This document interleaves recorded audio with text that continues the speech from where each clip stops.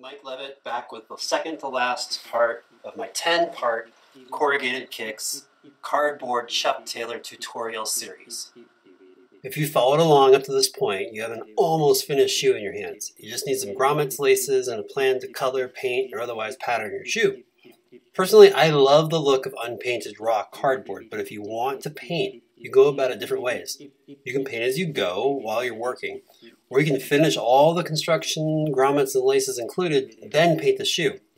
If you want to paint, you could split the difference and throw a quick coat of black down on your shoe body now before doing the grommets and laces.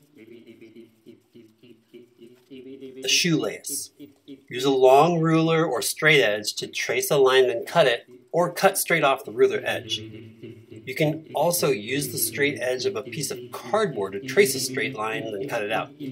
I recommend just finding the longest stretch of dismantled box that you can. You can also splice shorter sections together with tape and glue. At the two ends of your lace, cut a tapered tip. This will help thread the lace through the lace holes.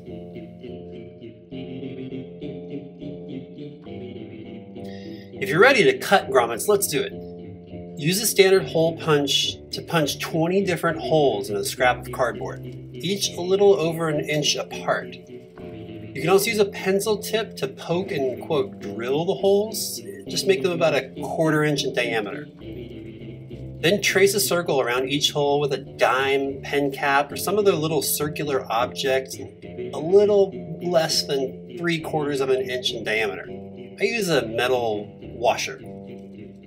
Then cut each circle out around the punch holes. Cut smaller and smaller pieces down around each circle.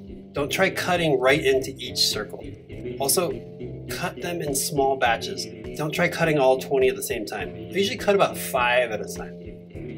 You can also cut the 3/4 inch circles first, then punch the lace holes after. It's just another way to do the same thing. Next, it's time to glue the grommets.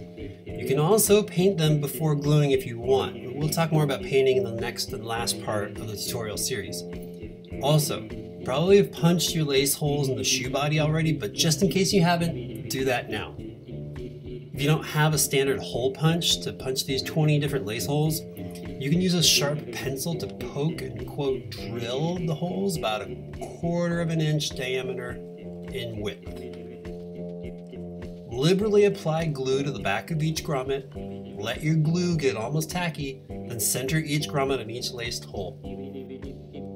Wait for the grommet glue to fully set before doing any lacing. My book has a little lacing diagram to detail my technique.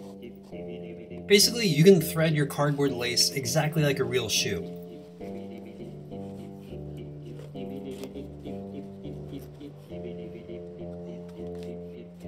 I do a shoe store display technique just because it looks cool and it's a little easier to thread. Instead of crossing each lace to the opposite side of the shoe, I run the lace up the same side of the shoe, skip one lace hole, then thread it across the shoe. That's it for grommets and laces. They're pretty straightforward, it's just a pain to cut out all those little grommets. Otherwise, you should be ready for their 10th and final step. Let me know if you have any questions.